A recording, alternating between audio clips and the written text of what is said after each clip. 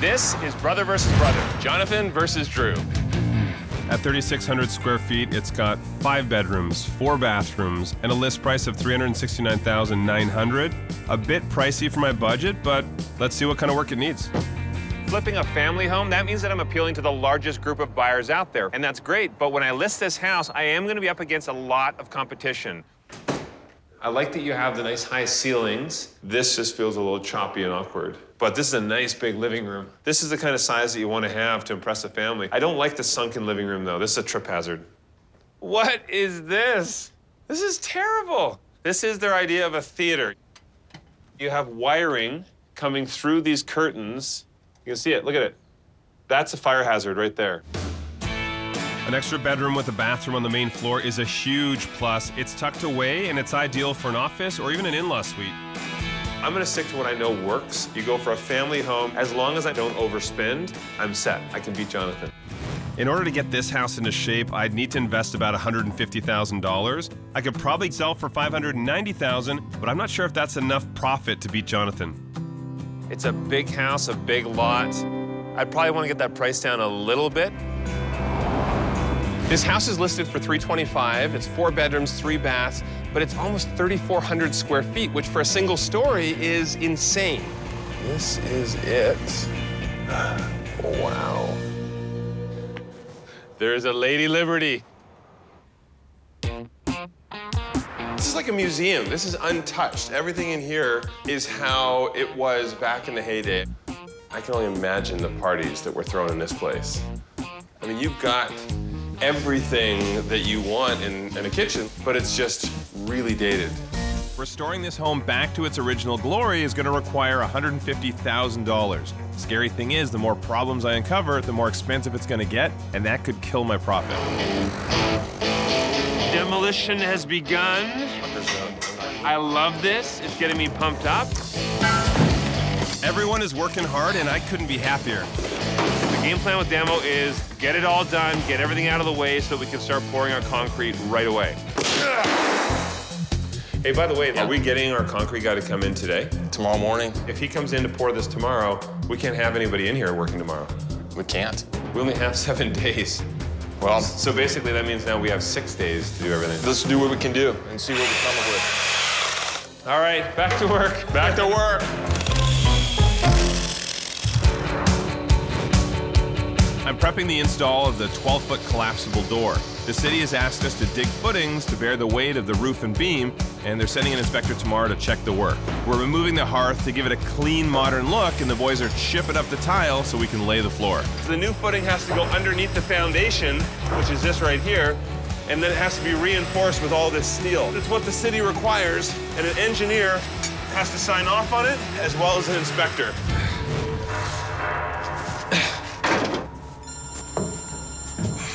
Hey, what's happening? Hey, we got the permit. They just called me. We got it? It's through? We got it. I can't even tell you how excited I was when Tracy called to give me the good news. I've called my concrete guys. I can get them there in 30 minutes. I will be ready. I was so excited I actually dropped my phone in the dumpster.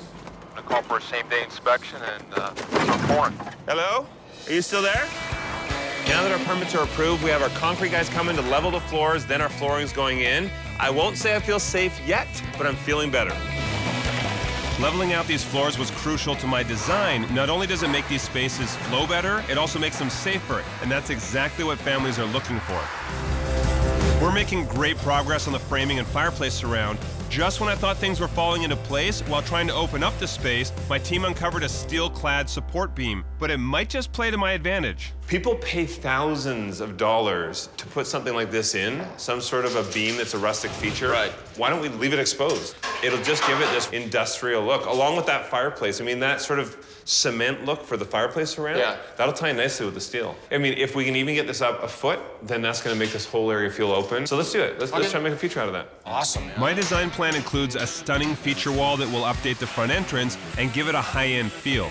I want to keep this area feeling open and spacious, so lifting that steel beam even just a foot will have huge impact on this space. We are finally going to install this bifold door. This is also going to be my big to Drew, because he is not putting in anything like this, I guarantee it. No? He just doesn't know what's involved, and This kind of stuff. 1, 2, 3. All right. Timber! Getting these folding doors installed, it's quite a process. You have to get the frame in, you have to shim everything, have it perfect, otherwise the doors won't operate. This is gonna add so much value. This is gonna open up the whole back wall. There is no other house in this community that has doors like this. I'm gonna win this. These folding doors are gonna win this challenge for me. We just brought the inside out. Love it. Now that my door's in, I'm able to lay down flooring. My team is here first thing, and they're moving right along. These guys are making incredible progress with the floors, and already I can see how much value this is adding. It's warming the space up. The whole house is gonna just be transformed. I like to add a personal touch to any home I'm working on, but I only have 1 day left to complete my custom entertainment unit.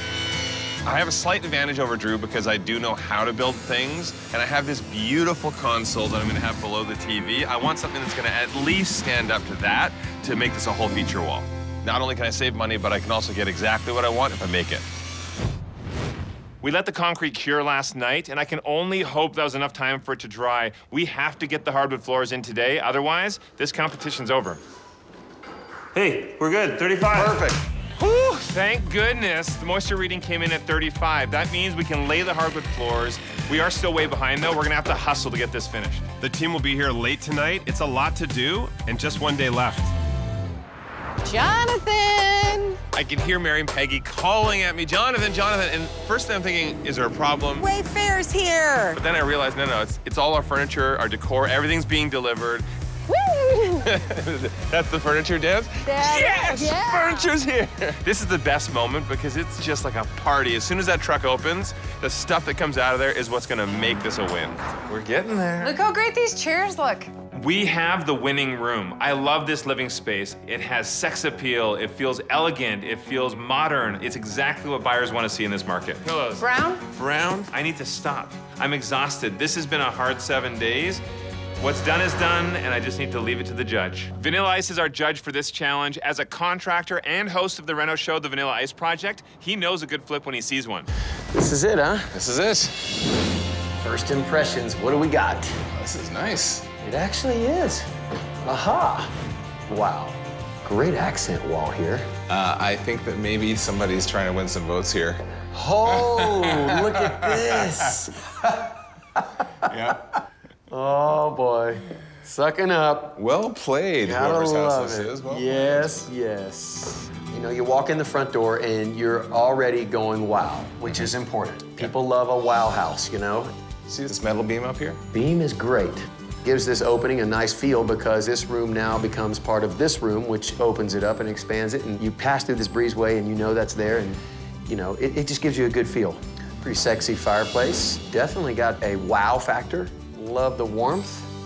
This is a cool ceiling here, and dining room feels good. It's in the open room. This feels like a good place to, you know, come in, have a conversation, good meal. They did a good job here. It's time that we get out of here and check out the other one. All right. I will admit, I have some butterflies because I don't want to be the jester. That is... Hey! What? See? You never hit your putts, and now you keep hitting all of them. Jonathan sinking a few putts is the only win that he's going to get today. Welcome to the other house. I'm ready. Let's go check it out. Nice doors and nice floors. It's a big open room, which is good, very inviting. It is bright and airy and colorful, very Vegas-y. It's happy. It makes you feel good. It does. Yeah. So I think that, you know, the potential buyer would come in here and, you know, feel that right away. Nice shelves. You like those? These are handmade, but they did good. Match this, put the hutch in the middle here. Some nice wall panels. These are great. And how about those windows? Those are fantastic. Those are money. Huge. Are they accordion? So that opens up, huh? Yeah, this all opens up. Very important. Bring the outside in. You know, it's pretty cool. Little bar set up over here. What does it say? Ice, ice, baby. Oh my gosh. So both houses have something that's pandering to you, the judge. Yes. That's cool. You know, I'm putting myself in the environment. I'm in Vegas. You want to be happy and wild, and this is a happy, wild, colorful house, you know? I guess now it all comes down to figuring out for you which one stands out as the winner, you know, because this is all personal choice. It's close. Let's go marinate on it. Okay. Hey, speak of the devil. Get in here, sit down, and get to the point. What's going on Just in want to here? know. I want to get to the details here.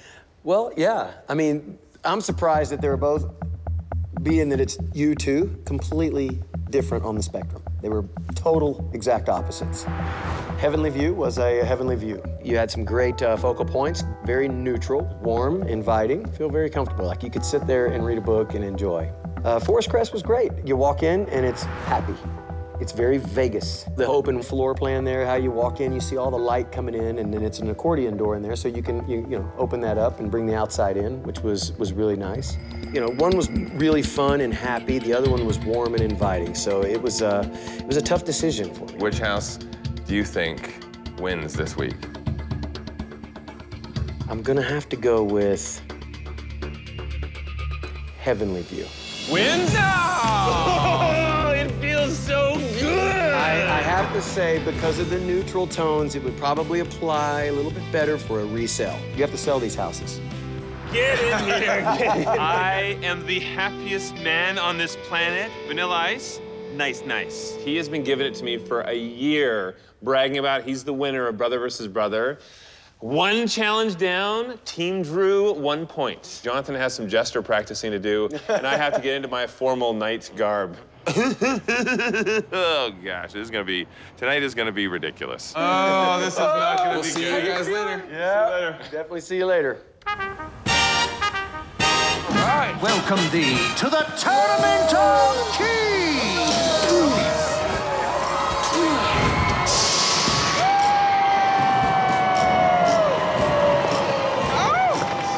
I control the fate of Jonathan, the village idiot. Spare the fool! Spare the fool! Let it roll! The only thing that scares me is that when Jonathan loses something, that fuels him like nothing else. So I have to watch out. He's gonna be coming at me like a locomotive.